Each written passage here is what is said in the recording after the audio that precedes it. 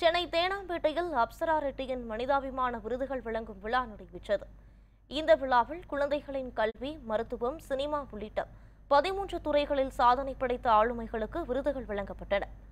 All India institute of medical science துறையில் மதுரையில் பணியாற்றி உயிரிழந்த மருத்துவர் நாகராஜனுக்கு வாழ்நாள் சாதனையாளருக்கான விருது வழங்கப்பட்டது. இந்த நிகழ்ச்சியில் சிறப்பு விருந்தினர்களாக பத்திரிகையாளர் நிதி ரஷ்தா, பாலிவுட் நடிகை மிர்னால் தாக்கூர், முன்னாள் அமைச்சர் விஜயபாஸ்கர், IAS அதிகாரி ராதாகிருஷ்ணன், சௌமியா அன்புமணி உள்ளிட்ட பலர் கலந்து கொண்டனர். I'm really happy that I started with Love Sonia, which was about sex trafficking.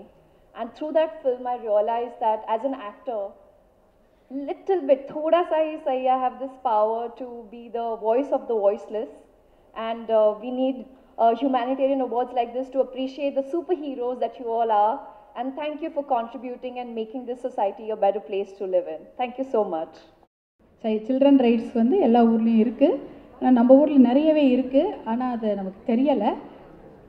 நிறைய தெரிஞ்சுக்கிட்டு நம்ம செஞ்சால் நல்லாயிருக்கும்னு நான் நினைக்கிறேன். இப்போ எல்லோரும் அதை பற்றி தான் பேசிகிட்டு இருக்கிறோம். விமன், குழந்தைங்க வந்து இருக்கிறதுலே vulnerable. Women and children are the most vulnerable citizens of any country.